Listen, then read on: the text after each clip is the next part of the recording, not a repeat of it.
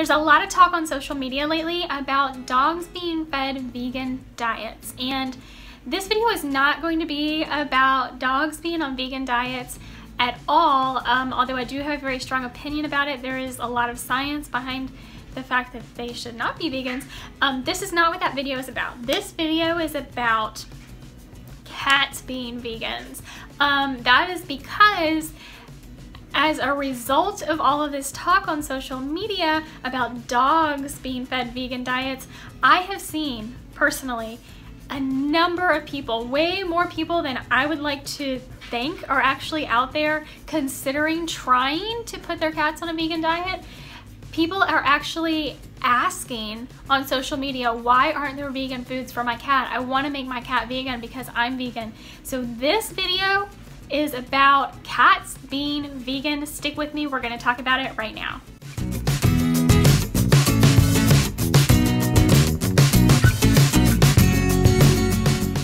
Hey, I'm Jessica, the Furry Family Coach, and in this video, we're going to talk about cats being put on a vegan diet. I am so saddened lately because people are considering putting their dogs on a vegan diet, but even more so because that conversation has spurred a lot of people, more people than I ever imagined, are actually out there trying to figure out how to get their cats on a vegan diet.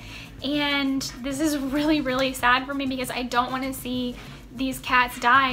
And nutritional abuse is in animals, it's animal abuse.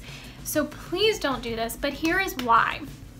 Okay, cats, unlike dogs, unlike humans, unlike many other mammals, cats are obligate carnivores, meaning it is biologically necessary for them to eat meat. And there are a number of reasons for this. In fact, their diet needs to be higher in meat content than a dog's diet does. And we feed our dogs, I feed my dogs a raw diet, and they thrive on it. It's amazing to see how much healthier they are on a raw diet.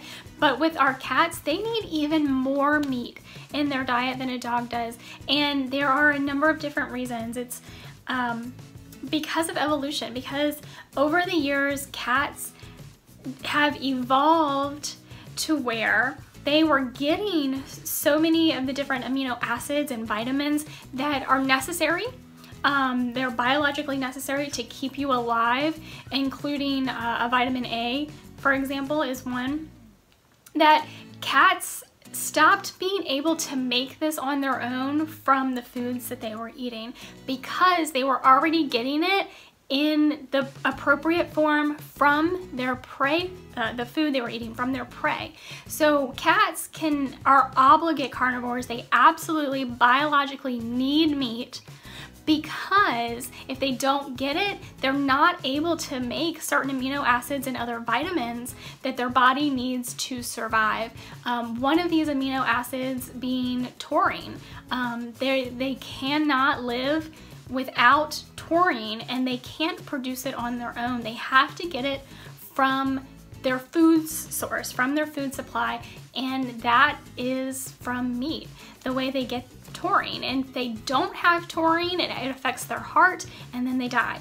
But these are just the two examples, vitamin A and taurine. There are many different amino acids and vitamins that cats cannot make on their own. They have to get it from the protein that they're eating, they have to have meat in their diet.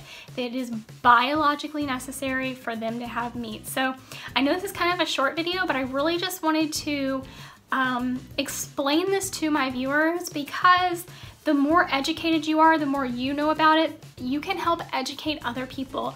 The goal here is to educate other people, because I don't want to see cats or dogs, but in this video specifically cats, I don't want to see that we're already, as a society, nutritionally abusing our dogs and cats by feeding them kibble. We really don't need to take it a step further and start trying to make them vegan, which, you know what, for humans, I think is amazing. I admire people who are vegan. I have attempted being vegan many times, and my willpower just hasn't gotten me there yet. I'm not gonna give up though. I think it's a really great thing. Humans can thrive on a vegan diet, and I think it is a really great thing for people to do, especially with our current situation with our environment and the earth and how we treat farm animals and how we're raising animals. I think it's a really great thing for humans to do. I applaud you. I look up to you. If you are a vegan watching this video, I appreciate you. I appreciate everything that you're doing to make this world a better place and choosing to be a vegan. However, we cannot force this on our dogs and cats because it's for a lack of a better word, it's abuse. We can't nutritionally abuse. We are already nutritionally abusing them, but especially with cats being obligate carnivores, we can't abuse them nutritionally to the point that they die from what we are feeding them. And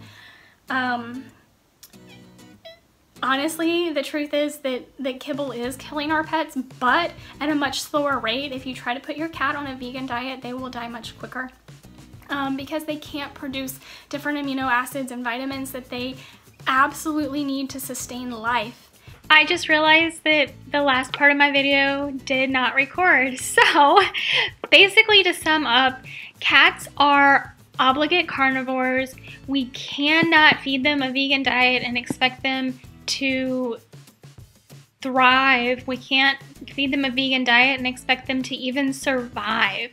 So that's that. Cats are carnivores. They are obligate carnivores. We cannot feed them a vegan diet. Please spread the word and pass on the education. If you like this video, please give it a thumbs up. If you have any questions, comments, concerns, please leave them in the comment section below and share this video with anybody you think can benefit from this information. So until next time, I will see you in the next video.